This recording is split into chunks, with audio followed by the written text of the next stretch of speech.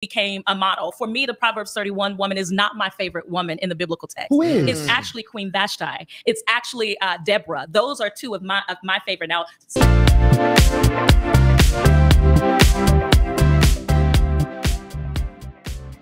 welcome to Berean Babes. I'm your host, Vale Chikuni. We begin. She's Dr. Karri Turner. She's a co-pastor at Newbirth Church in Atlanta, where Jamal Bryant is the senior pastor. She's the pastor of cardiology. Okay, don't ask me why that title, but anyway, that's she is. She went to a seminary, she's educated, and she's a doctor. All right, so let's listen in to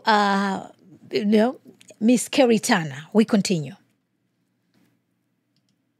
I want you to just go read, right? Yes. I want you to go read about who the Proverbs 31 woman is. But she was a wife. She was a woman who moved in the marketplace. She, added to her family. She was brilliant. She did business. So she was incredible. And what she has really been used as is a model of what a virtuous woman looks like. And so really in Christendom, she has been made, just this. The template of the ultimate woman. She is the template. She is this iconic figure. She's a mother. She's all these wonderful things. And so when we started to talk about it, while I honor very much so and respect the Proverbs 31 woman, I think there are some things about it that can be a little antiquated. Hit the horn on that, right? You gotta hit the horn on that. I think it can be a little antiquated because, like, here and again, not every woman will get married, right? Not every woman will bear children. So then does that mean she is not virtuous? Does that mean that she does not add value to her community? Does that mean that she can't stand at a gate? Because that's what the Proverbs 31 woman does. Yeah. What does that mean? And so I think we have to be very careful while it can be inspiring and she's empowering on a number of different levels. Because you can extract things from her, from your life that may not require you to have everything. But I think it's dangerous when we make people the model. I don't know if God said this is who you need to be. I think she is one person, one woman in the biblical text that is highlighted that does all of these things. But I think somebody said this is who we all need to be. And so she became a model. For me, the Proverbs 31 woman is not my favorite woman in the biblical text. Who is? It's actually Queen Vashti. It's actually Deborah. Those are two of my favorite. Now, some people will say, why in the world would you like Vashti? She was rebellious against her husband. You know what I mean? See that? They put her out. All right, guys, before she continues, okay? So, once again, remember, Karri Turner, she's a co-pastor at Newbirth. She went to seminary. She just told us, her own words right here, that she has an issue with Proverbs 31 woman. Guys, this is my first time to hear any woman who does not speak highly of a Proverbs 31 woman. Okay? Now,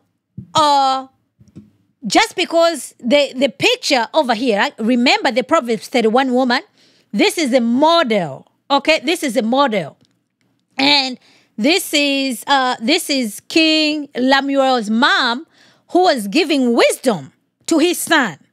Okay, this is what you should be looking for a woman. This is the type of woman that you want. So this is a model of a woman that the biblical text exhort us women to be, exhort a godly woman to be. Okay, all of us, men and women, what we are to strive, right, to be conformed to Christ. Okay, so you need to be like Christ. Okay, you need to be like Christ. So the picture that you have, the model that you have in a Proverbs 31 woman, this is a virtuous woman. All the good qualities that she has do conform to the scriptures. So why wouldn't you want to be a Proverbs 31 woman, let alone a woman pastor? And guess what then she said what she likes, right? She likes Queen Vashti. Queen Vashti, this is a pagan, right? Queen Vashti was... is that what? Xerxes? Artaxerxes' wife, right? That's the one. Artaxerxes ended up demoting the Queen Vashti, and then Queen Esther became the queen. But nevertheless, he was a Persian and he was a pagan. So this lady likes Queen Vashti. Why? Because Queen Vashti, when King Artaxerxes had the visitors after they had their drunken, escapades, it wanted her to come in and parade her beauty, right? So the scripture doesn't say, but there's some extra historians that say that Queen Vashti didn't want to come because she was pregnant. And she didn't want to showcase herself pregnant, right? She was pregnant with the future to be king, Xerxes. So that's why she refused. But be that as it may, during that time, right, whatever the king asked, whether it was good, whether it was bad, you were just to obey, okay? And because she refused, and then the king was like, what? Women are going to start rebelling against us over here, okay? We need to show her as an example, okay? So, yes, we know she was pagan, he was pagan, and whatever he was asking, it wasn't good, but that's what happened. So, but we have our lady over here, that's her favorite. Fine, she's entitled to have anybody as her favorite. But to me, being as a woman pastor, okay, you're telling me you like Queen Vashti, okay, fine. You don't have to like Proverbs 31 woman. What about Sarah, right? First Peter tells us, right? First Peter 1:3, right? We are to be like daughters of Sarah. What about Abigail? There are so many examples in the scripture. And then she went on another one that she likes is Deborah. So we'll play her clip so you can hear why she likes Deborah. I'm like, because you are out there teaching and preaching, you think you're Deborah. No, you're not Deborah. But that's the situation, right? So remember, what is Proverbs 31 about, right? This is a picture, a model of what woman should be, okay? So there are examples in scripture, the woman that you're going to have all this in Proverbs, right? An adulterous woman. Do you want to be an adulterous woman? Okay? Where are we? That's Proverbs 7, right? You're going to be a foolish woman. Do you want to be a foolish woman? Huh? Obviously, you don't want to be a foolish woman, right? We have Queen Jezebel, okay? The way she ended up destroying her husband's kingdom, okay? Then we have a quarrelsome woman. Do you want to be a quarrelsome woman, right? Because Paul says like, no, women, they are not to be busybodies, right? This is Titus 2. You need to be quiet and submissive to your husband. Manage your home and your household, okay? Do you want to be a wise woman? Okay? That's Proverbs 31 woman, a wise woman, a virtuous woman, a godly woman. So, however you want to slice the cake, there are different categories of what woman is going to be. So, which type of woman do you want to be? So, I find it very troubling for her being, she's a pastor, right? Which I don't believe, by the way, okay? We only give Pastor Linda. Okay, guys, that's the only woman pastor approved on this channel. Anybody else? No, only Pastor Linda. All right, so this is Proverbs 31. We're not going to read it, all of it, okay? I had highlighted here. So Proverbs 31, we have 20, right? Charm is deceitful and beauty is vain. But a woman who fears the Lord is to be praised. Give her of the fruit of her hands and let her works praise her in the gates. Okay? So this is the type of a woman that we are striving to be. Okay? A wise woman. A woman who fears God. So I don't understand. Like she ended up just, throwing a Proverbs 31 woman under the bus clip. Okay? So let's listen some more. But I love Queen Vashti. If you've ever read the story, her husband, who was the king at the time, was having this party, and this party went on for weeks. So it was very lavish. They were drinking, they were eating, all of this type of stuff. As a part of it, the king wanted his wife to come out so that he can show her to the men who had been drinking with him. So imagine men drinking for a long period of time straight, eating all of this stuff. He wanted to come out, and at this time, men celebrated separately from women. So the queen and the women were having their own celebration. The men were alone. He called her out, wanted her to come, and when you really look in context at this time, what he wanted her to do, he wanted her to come and parade her beauty naked in front of the men who had been drinking all of that time. Well, when she rebelled against him and said, no, she is not coming, the men gathered and said, now listen, you the king, this the queen, your wife telling you she not going to come out and do what you told her to do. We got to figure out how to get rid of her, because if I'm paraphrasing, y'all, I'm using the Message version. Because if we don't, then other women will notice this and we're going to start having these same issues. And so eventually they got rid of Queen Vashti. They got rid of her. So we often talk about Esther, but we don't talk about Vashti. There would have never been an Esther had there never been a Vashti.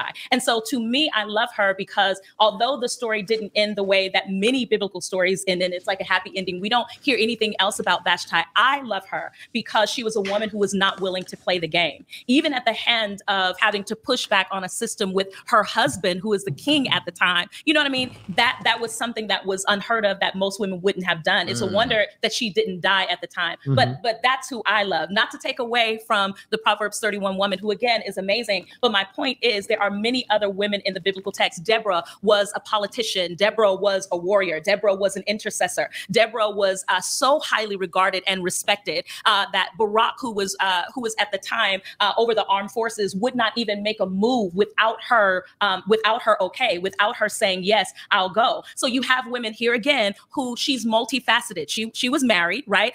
She was multifaceted. She was in the political space. She was a spiritual woman, all of these different things. But this is another aspect of who a woman is. Do you understand what I'm saying? So there are various looks at different women in the biblical text that we can take things from or model ourselves after. I just don't know if every person can meet this standard of perfection that we've made the Proverbs 31 woman have. So, okay, I had to stop it. We're going to continue. I hope you guys were listening. Her feminism, I hope you guys caught her feminism just showed up out of the blue. Okay? She is saying that, okay, they're first of all, she says that, oh, there wouldn't be Queen Esther if it wasn't Queen Vash. Okay? Lady, if you read your Bible, to me, I'm like, what are you talking about? Okay? So when you read the book of the scripture, do we believe the scripture is the word of God? Huh? Do we believe like God has spoken? So in her mind, she says like, oh, the way the story ended, we don't know anything else that happened to Queen Vashti. Okay, because the story just ended. The book of Esther, it wasn't about Queen Vashti. Okay, it wasn't about her. It's telling you the things that happened. Yes, she ended up being a part of the story, but the book of Esther is not about Queen Vashti. So she should have known that. That's number one. And number two, okay, with or without Queen Vashti, okay, God is going to accomplish whatever he set out to do. Okay, and his plan was to save the Jewish people. Are you telling me if Queen Vashti wasn't in the picture, God would have failed to save his people? Absolutely not. Not only that, okay, she's out here like, oh, people are making, that's what she's saying, people are making this Proverbs 31 woman to be this, that, and the third. We are not making anything out here, guys. Okay? We are not making anything out here that this is what speaks highly of the Proverbs 31 woman. We go by what the scripture teaches. That's our model. It doesn't matter what people are saying. Who cares what people are saying? Okay? Whatever people are saying, if it does not conform to the scripture, we are under no obligation to go by that. And this is coming from a woman who is a pastor, who professes to be a Christian. And then she went on to talk about the story of Deborah. And beknownst to her, okay, she's dealing with these guys, okay? I'm like, challenge this woman. Do you know where the story of Deborah, when is taking place? This is when these people were under judgment. Everybody did what was right in their own eyes. This is the time of Deborah. Not only that, the fact that these people had Deborah as their judge was actually judgment to them. Because the woman was not supposed to occupy that seat of judging, okay, of judging. But God chose Deborah for that reason. So Deborah is an exception, not the norm. So she went to seminary. She should know her scriptures, okay? You do not deduct things like, in the scripture based upon exceptional things out of the norm, okay?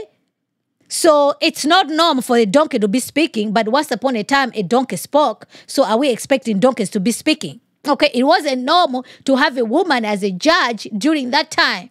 Okay, so are we out here like, okay, you're going to be Deborah this, Deborah that. So I guess right now she thinks it's fun because this is the defense that these women use, right?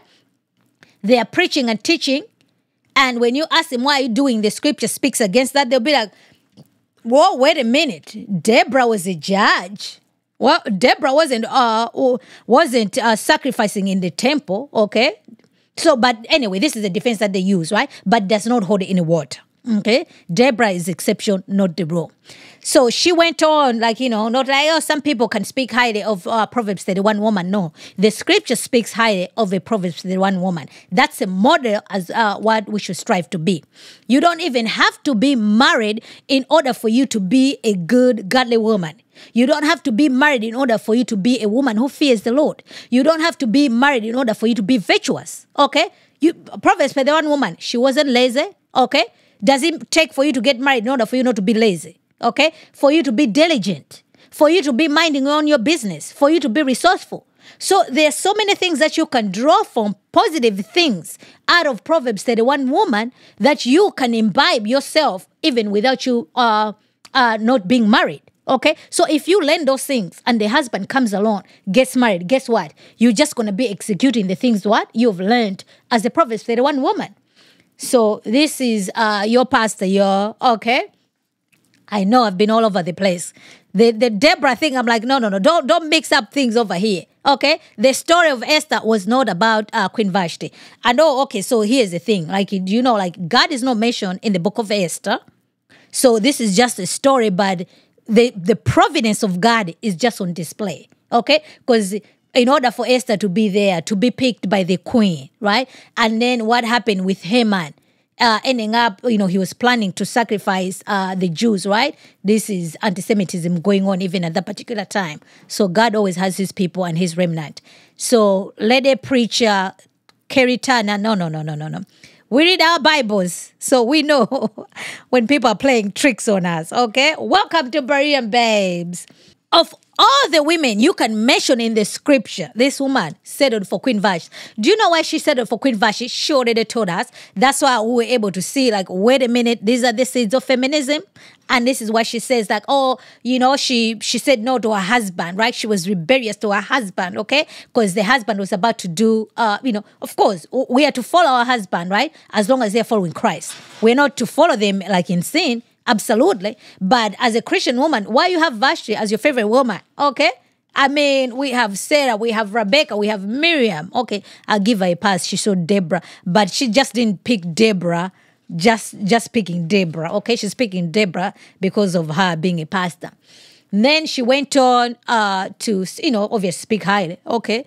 I mean, hey, man, who is to stop her to say Jezebel? Because Jezebel was also rebellious, right? She was running her house. Queen J. All right. So let's hear to what she said, okay? We continue. Let me say this. Let me just say this. Go ahead. Long before we get to Proverbs 31, there is Proverbs 20. I want to say right around verse 6 and 7. I could be wrong. So before the Bible says who can find a virtuous woman, it also says who can find a faithful man. But see, we deal with 31, but we never address Proverbs 20. There was a faithful man before there was a virtuous woman. So I think, we got to look at that as well, because oftentimes the standard is for the woman to be virtuous and perfect, but there is no standard and accountability oftentimes taught even from the pulpit about. Most people never bring up that particular part of a text of who can find a faithful man, because there is this innate understanding that men can't be faithful, that men can't be integral, that men can't be honorable, which we know, I believe, is a lie. I don't believe all men are cheaters. I don't believe all men are not integral. I don't believe all men are foul. I just don't believe that. But because we preach more about what women should be and less about the standard, since we're talking about the Bible, right, that the biblical text has offered for a man, then the onus is always on a woman to show up as this virtual, pristine, perfect being, whereas we give passes to men because we bypass that faithfulness and we go right to who had the most wives and why we justify that. That's true. I think me and Tyshawn spoke about that earlier. Yeah. Whereas guys, it's even the virtuous guys, when they look at. That's our experience, okay? The scripture talks about both men and women. Yes, it is Proverbs 26, right? A good man who can, let me read it to you guys, right? Proverbs 26, right? Many a man proclaims his own steadfast love, but a faithful man who can find. Just like, who can find, he who finds a wife finds a good thing, right? Who can find a virtuous woman, a wise woman. So the scripture talks about both of these things. So when women are looking for a man, they are looking for a faithful man. Okay, when men are looking for a woman, they're looking what? They're looking for a faithful woman, a Proverbs 31 woman. So for her not to speak highly of a Proverbs 31 woman, and then just like, okay, why are you guys just talking about women, not men? The Bible speaks about both. I didn't understand why she had to push back on that. Okay, I didn't understand why she pushed back on that. If anything, men have even more responsibility than women. Okay, we know Eve was the one who started eating the fruit over there, one who entertained the devil, okay? But God put the blame on who? On Adam. And not only that, God expects, like, you know, men, you need to be sacrificing for your wife. You need to be loving your wife as Christ loved the church. I mean, how you do that? Okay, Christ died for his church, for his bride. That's how much Christ loved his church. And this is what men are called for. So for me, I'm like, okay, you are a pastor. Come on, man. Why are you speaking like this as if the scripture does not talk to these things? So also this idea of, okay, this is what's called about women. Why do you have to bring about men? It's not tit for tat. Okay, it's not tit for tat. Like, okay, women, we're going to sweep our front porch. Okay, whether men are doing it or not, we're going to take care of our business. God is going to see to it to deal with the men. So this is just a little subtle thing that, you know, these are the things that are brought up, right? But there's some hint of feminism in there. Then she went on like, yeah, why do we only praise a man who had 1,000 wives? So that was a jab against King Solomon. Okay, but yeah, King Solomon is the one who is giving you the book of Proverbs. Why? Because he's been there and done that, right? Vanity of all vanity. There's nothing new under the sun. I've done it all. I've seen it all. So I'm giving you guys wisdom. Don't do the things that I did, okay? Go a different way. So out here, you're having an issue with King Solomon, okay? So like, yeah, his example be like, oh, no. You don't have to be having 1,000 wives over there, right? God just gave you one wife and one man, that's it. You start doing your own thing, it produces results. And look at King Solomon. So, man, that's the lady pastor over there, okay? But there is more, okay? She's reading the scriptures with a feminism lenses. So as a result, you're going to find yourself fighting against. Just read the text. That's it. Read the text. All right.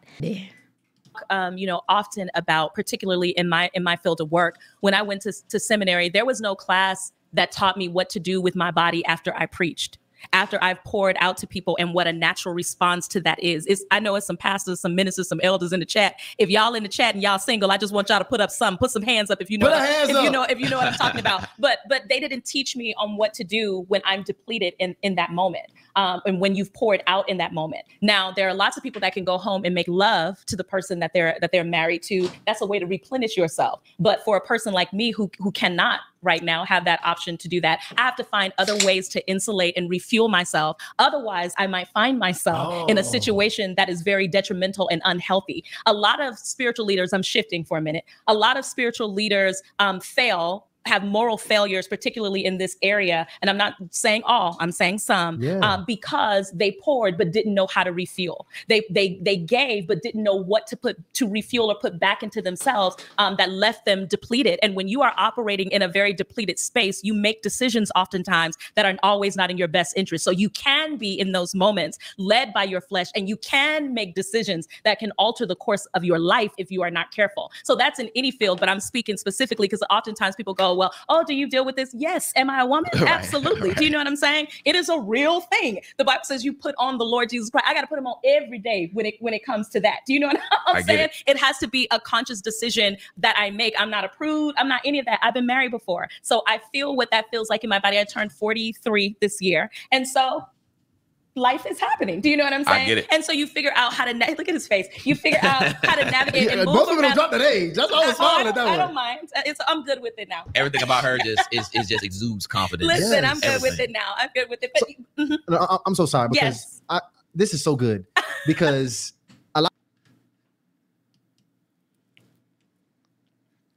Okay, so I'm going to explain to you what she just said. Okay.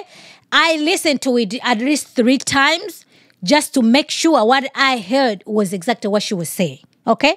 So she was asked the question as a single woman, right? How do you navigate your singleness whenever, you're going to experience ages and everything, right? That is normal, okay? That is normal because we understand, right? Sex is only reserved for marriage, which she does agree. But then she explained to her, she told us this, I've never preached before, so I don't know. So she's speaking from her own experience, and this is what she said. She went to seminary, okay, but she was never taught at the seminary the things that are going to happen to you after you finish preaching. So for her, according to her own testimony, right, like, when she preaches, then she, because she's single, then she has no way for her to navigate those edges after she finishes preaching, okay? So I don't know that experience because I don't preach at all. But if a pastor is married, we know sex is in the context of marriage, right? So we have no issues over there. But for me, I find it very troubling and very weird that if once she finishes the preaching and then her edges are high, to me, I'm like, that's kind of weird. Okay, you are preaching the word of God. Sex is good. God is the one who designed sex.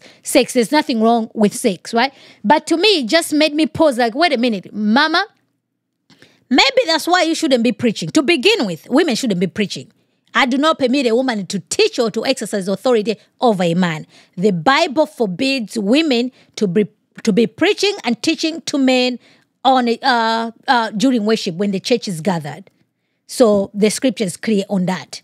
But she teaches to men on a Sunday, okay? That's her job. She actually went to seminary and she has qualification for those things. It doesn't matter how many qualifications you have. The scripture forbids you to be doing those things. So could it be like you are operating outside what God has designed for you? Then these are the things that are going to happen for you after you finish preaching. You know what I'm saying? So I felt that that was weird. Thank you for bringing that up. So, yeah. So, according to her, like, to me, I'm like, okay, after you finish preaching and teaching, this is not supposed to deplete you. It's supposed to fill you to the capacity. And then she feels depleted. And the answer to that, like, yeah, it doesn't make sense. You're right. You know what I'm saying? Like, no. The scriptures, the word of God is what fulfills us, right? A man shall not live on bread alone, but the word of God. So, and not only that, right? To me, catch this. So, no, whatever she's saying, those are her experiences. It's a lie. How do I know that's a lie? We have Timothy, right? Timothy was single. He was out there preaching and teaching. Paul was single. Okay. He wrote 3/4 of the Bible. He was out there preaching and teaching.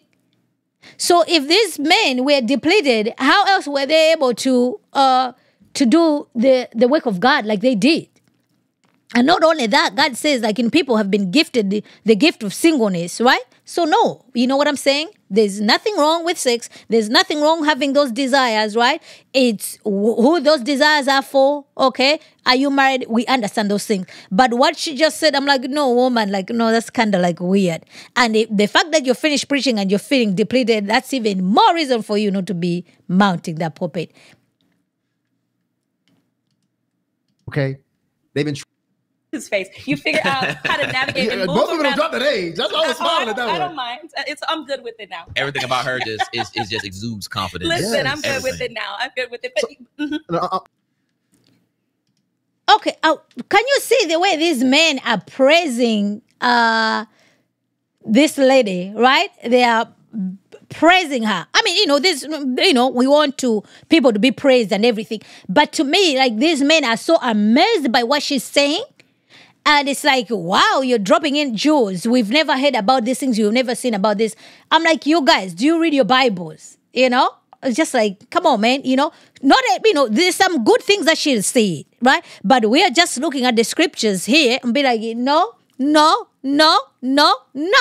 Okay? So if these men are just like, they're thinking like, wow, this is it. I'm also like, guys, start reading your Bibles, man. These women are just going to mislead you and you think this is it.